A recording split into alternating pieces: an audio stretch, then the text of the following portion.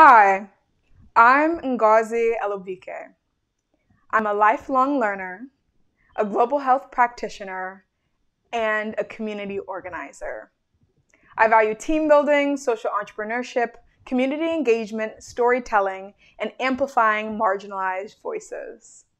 In 2019, I graduated from Howard University with my bachelor's in science in biology, and then I went on to get my master's in global health and development from University College London. After training to become a community organizer through the Tola Organizing Academy, I decided to return back to the classroom. In September of 2021, I will be starting my master's in race, migration, and decolonial studies at University College Dublin. My purpose and path have been colored by my Nigerian background. When I was younger, my dad, who you see on screen now, next to my mom, always used to quiz me. He'd ask, what village are we from? What state are we from? What's the local governance? And although it was annoying, I knew it was his attempt to ingrain into me a strong sense of being and belonging. He wanted us, his kids born to the diaspora, to know that we were Nigerians. As a diasporan, we fear memory loss and amnesia and a privileged positionality that distances us from our place of origin. Nigeria remains a stronghold in my life. Only through storytelling and lived experience am I able to keep it close, keep it vivid. Nigeria, like any country, is living and breathing. I'm careful as a diasporan not to paint in broad strokes and romanticize it. But more specifically, I am a proud Igbo Americana. This is best revealed in the minute moments of my life. The best example is me painstakingly reading Chinua Achebe's literature, carrying words to my parents, hoping for them to translate it, or learning Igbo through a virtual Zoom class, the language that my parents so easily speak. Lastly, it'd be watching my mom's reaction as she tastes my version of her egusi soup. The giant of Africa has given birth to some of the greats. I carry this tradition of greatness with me, hoping that not too much is lost in translation. I'd like to take you on a journey to this giant, Nigeria, accompanied by photos from global health partners taken on the ground in Borno State, Nigeria. Located in West Africa, the Republic of Nigeria is one of the most populous and culturally diverse countries in the entire world. Within the borders of Nigeria, there are over 206 million people coming from over 250 ethnic groups, speaking over 500 languages. Often referred to as the giant of Africa, Nigeria has the largest economy in Africa and the 24th largest economy in the world. This country is recognized as an emerging global power. Like so many countries around the world, though, Nigeria is not immune to the struggle for global health equity, particularly for those most vulnerable and at risk. I witnessed what it is to navigate the health landscape in Nigeria back in 2004. The funny thing is, she rarely gets sick nowadays, but on our second trip to Nigeria, my sister Chenema ran a fever a week after we arrived. It was malaria. It refused to respond to over-the-counter medication, and goosebumps decorated her shivering arms, although her temperature broke 105 degrees Fahrenheit. In angst, my mom carried her feverish body to the public hospital, but the long lines and swarm of people deterred her from being seen. Frantically, she asked around for a tropical disease physician.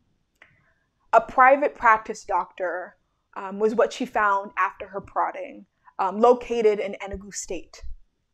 The doctor immediately recognized my sister's higher vulnerability, and lower immunity due to a life outside of the tropical climate. They began treatment immediately, and within 12 hours, she had not only been discharged, but her fever had completely rebounded. But ultimately, my experience is a discussion of privilege, a privileged positionality, and how that can grant people access to healthcare.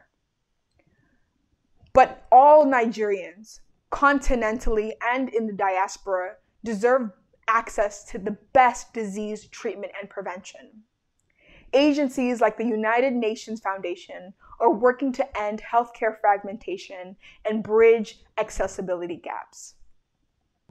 Nigeria is home to the highest number of global malaria cases and deaths. In 2019, the country reported over 80 million cases, 27% of the global malaria burden. Malaria tends to thrive in poor and rural settings, with children, pregnant women, refugees, and internally displaced populations, IDPs, bearing the brunt of the injustice. Malaria is also a tremendous economic burden. Every year, Nigeria loses about $1.1 billion due to malaria-related absenteeism and loss of productivity. This data paints a grim picture, but there is also proof of progress. Global Fund and PMI have partnered with the Nigerian government to support proven malaria control methods like the distribution of bed nets and training of community health workers. This has driven down malaria from 42% in Nigeria's population to around 27%. But progress has been compounded by many challenges, including a decade-long humanitarian crisis taking place in Borno State, Nigeria. Since 2010, armed conflict from groups like the Boko Haram have displaced more than 3 million people and caused the breakdown in delivery of essential healthcare services. Terrorist attacks targeted at the healthcare system resulted in the massive destruction of almost 43% of the healthcare infrastructure and departure of healthcare workers. Luckily, there are currently many people at the front lines fighting for health equity in Nigeria. I'd like you to meet some of them with a first-hand look of the voices on the front lines in Nigeria video by Nothing But Nets.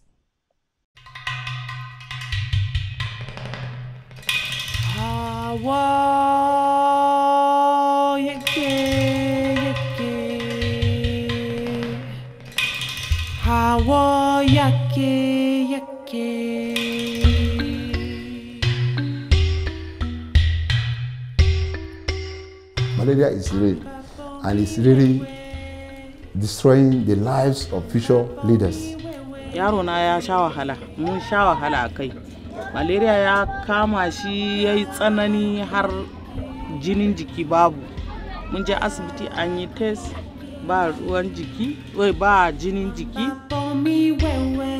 If we can achieve free malaria society, then we will have done with about 70% of the disease burden in the state.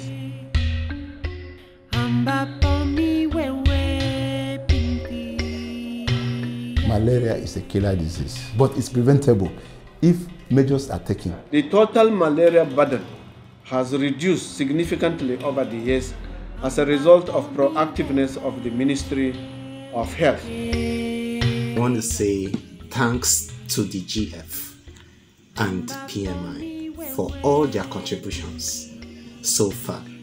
These contributions have taken us so far. I recall that in 2015, we had a prevalence level in the country 27%. But by 2018, it has come down to 23%.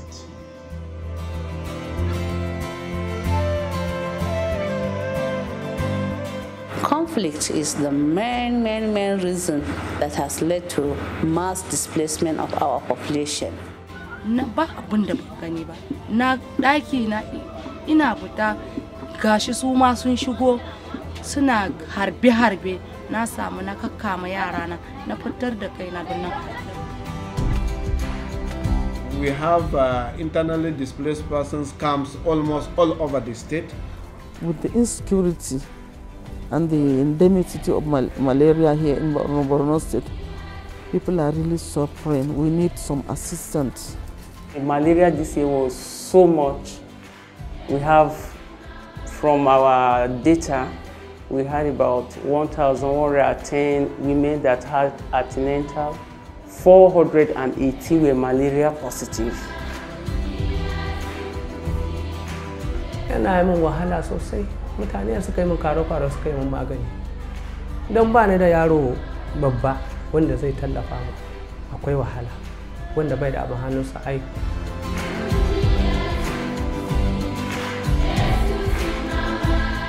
What we learned, even at that time, was that some people are scared to even to come to hospital because some of them that has cough or something of that nature or high fever, they are afraid that if they come to the hospital, they might be diagnosed as COVID patients. The state is doing a lot to ensure that these vulnerable people are being protected. We have the sectors, various sectors, about over 15 working sectors that are responding to their needs in the camps. Definitely a lot of effort is happening, working with partners who are able to provide some measure of interventions in emergency situations.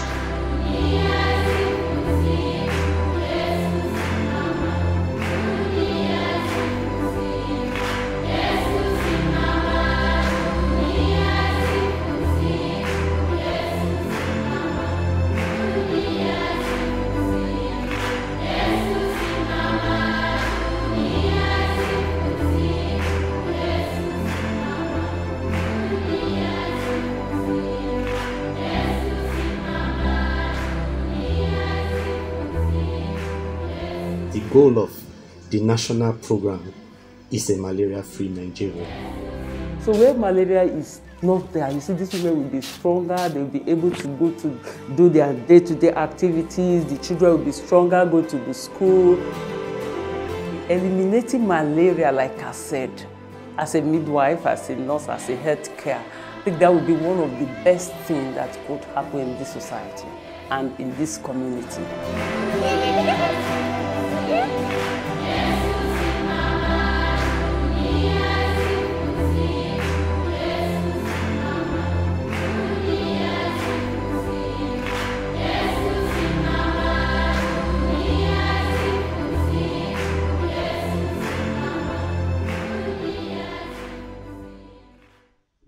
Global malaria partners have aligned to support the ambitious goals of the Nigerian government to end malaria in pursuit of a brighter future for all Nigerians. The Global Fund has partnered with Nigeria since 2002. Their focus is on procuring critical malaria prevention and treatment tools for the distribution in both public and private hospitals, as well as community clinics. In addition, the Global Fund supports training of healthcare workers and invests in social behavior change activities that promote proper use of malaria tools. PMI has been a proud partner in Nigeria since 2010, helping to decrease child death rates by 16% from 2008 to 2018 through investments totaling almost $635 million. They've done this through the procurement of malaria tools and collaboration with the National Malaria Elimination Program, also known as the NMEP. It is vital that we continue these programs in order to continue driving down the rates of malaria in Nigeria and around the world. And that's why you're here, to encourage your members of Congress to do just that and spread awareness throughout our communities. So thank you for joining me on this tour of Nigeria and at the Leadership Summit. Your efforts will have a lasting impact in the fight to end malaria. I'm going to pass the mic now over to Margaret to introduce our next section.